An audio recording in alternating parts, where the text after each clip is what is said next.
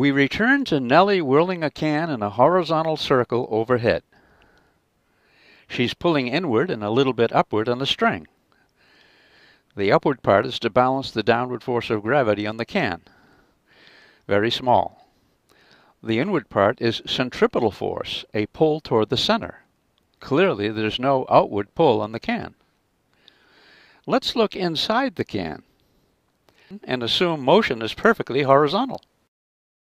A pet bug inside the can is also whirled in a circular path. There's clearly a centripetal force on her. This centripetal force, the bottom of the can pressing on her feet, provides a normal force on her.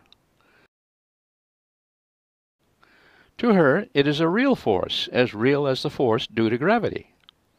I'm neglecting the small downward force of gravity on her and considering only horizontal forces here. From our stationary frame of reference, we watch the whirling can very closely and see no outward force on the can and no outward force on the bug. Any forces on the can and the bug are inward directed forces, what we learned previously. But what if we view all this from the bug's frame of reference inside the whirling can? The physics is quite different in a rotating frame of reference. From the bug's point of view, there's an outward force pressing her against the bottom of the can, as real to her as gravity. She calls this outward force a centrifugal force. It obeys the same equation as centripetal force. Its magnitude in newtons is the same as the magnitude of the centripetal force. Whereas centripetal force is center-seeking, centrifugal force is center-fleeing, or away from the center. If you were to find yourself in a rotating frame of reference, like the bug, centrifugal force would be as real to you as the force of gravity. However, there's a fundamental difference. Gravitational force is an interaction between one mass and another. The gravity we experience is part of our interaction with Earth. As such, it obeys Newton's third law. We pull on Earth, Earth pulls on us. We've discussed this before. Yum stuff. But with centrifugal force in a rotating frame of reference, Newton's third law doesn't hold.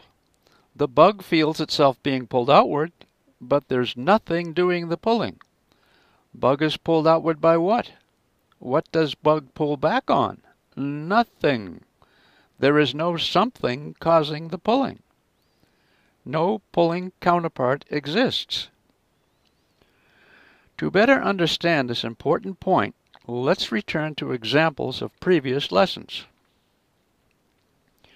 When you push on a wall, the wall pushes back on you. This pair of equal and opposite forces illustrates Newton's third law. Remember that you can't push on the wall unless the wall pushes back equally hard on you. When the fist of a boxer hits the bag hits back on the fist. Again, a reaction force, an impressive one. And when the boxer hits the tissue paper, a tiny force. And if no tissue paper to interact with, then no force. The point is that a force can only exist when there's an action-reaction counterpart. No counterpart, no force. The centrifugal force in the bug has no counterpart. Nothing's pulling back. Therefore, physicists call centrifugal force an apparent force, a fictitious force, not a real force like gravity, electric forces, or nuclear forces. Yet, to the bug in the whirling can, it is real enough. Consider a colony of bugs living inside a bicycle tire, a balloon tire with plenty of space inside. If we drop the tire from an airplane high in the sky, the bugs will be in a weightless condition. We show two of these bugs here. Now spin the tire, and the bugs will feel themselves pressed to the outer part of the tire's interior. They won't feel like they're falling anymore. They will feel simulated gravity. To the bugs, the direction down would be radially outward. Think about that. Here we see part of a giant balloon tire in space. It's a rotating habitat, something you'll likely see in coming years. Inside is Phil Physiker.